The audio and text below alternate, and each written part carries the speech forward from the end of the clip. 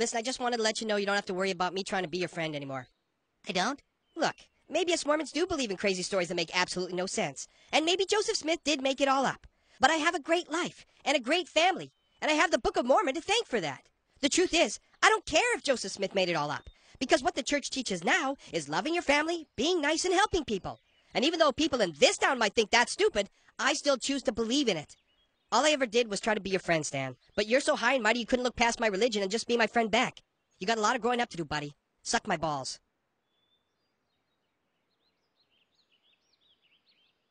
Damn.